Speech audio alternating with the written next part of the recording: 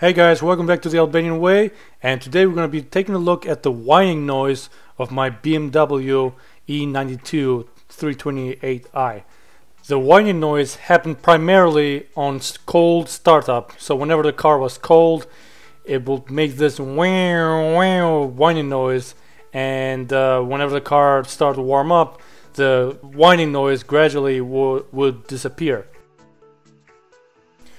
Initially I thought the whining noise came from the transmission, but then I noticed that whenever I turned the steering wheel to the far left or to the far right, the whining noise would get even louder. And so, since that has to do with the power steering fluid and the pump, I took a look at the fluid and it was very brown. So my guess was that the pump was literally crying for help because it could not push the gunk around the compartments.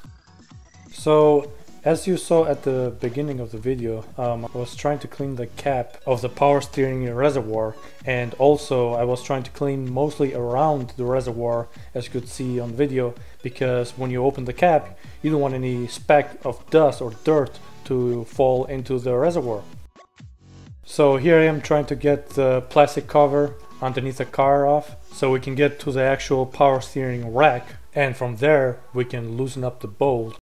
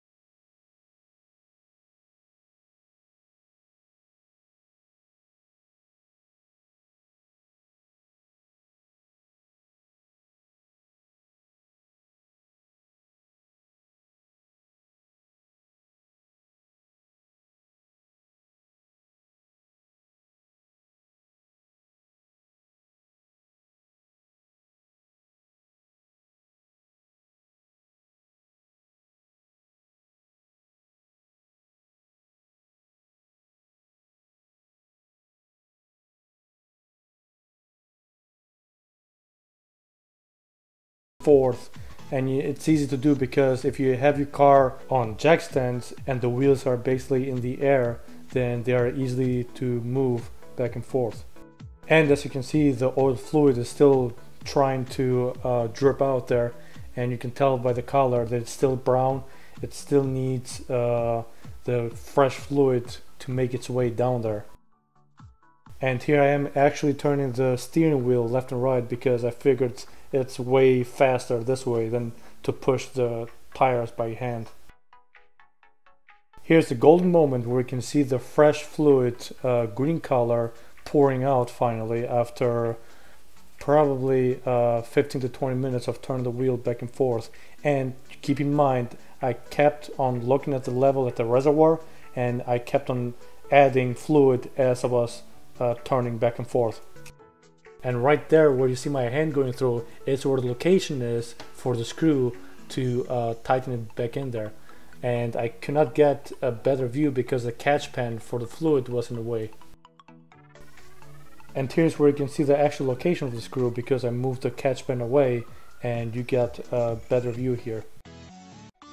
On the next clip you might want to turn down the volume a little bit because I'm turning the car on, and I want to show you the whining noise that it still was having until the fluid was rushing through each compartment.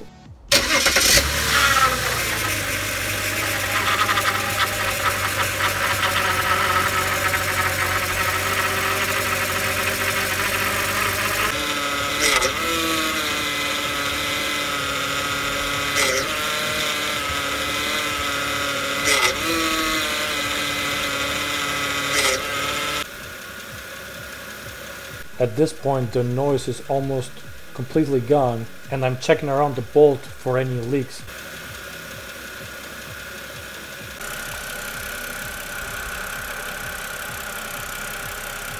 Here I'm checking to see if the fluid is still fresh and new and it hasn't mixed up with some old residue that probably wasn't picked up.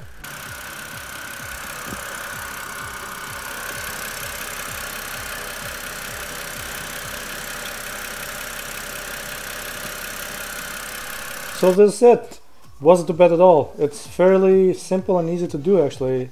This is my very first time to do this, and after of course looking online and see what's the proper way to do it, I found that this is the best way to actually drain the oil fluid from your system if you go to the actual rack at the bottom where it's the lowest point of the fluid to drain out. Because some other videos that I'm seeing is they actually pump out the fluid from the reservoir above. So basically you pump it out, you fill it, you turn the wheel, it mixes up, you pump it out again, and you keep refilling it and repumping it out. So basically you keep on mixing the fluid inside until it kind of starting to look fresher. I mean, that's another way to do it, but to me it didn't feel like it will get rid of complete the gunk that it has at the bottom of the rack, for example. I mean, mind you, this is not the perfect solution either probably, but I think it's much better than taking out the fluid from the, with a pump from the reservoir, because this way it's actually you drain the whole fluid out of the system and replacing it with a fresh new fluid instead of mixing it up with the old fluid and keep on pumping it, and you know, until I don't know, it doesn't seem it doesn't make sense to me at least. So this is the way I like to do it, and this is the way I went, and it turned out pretty good. Well, thank you so much for watching this video, and if you like this video, please subscribe, like, or share.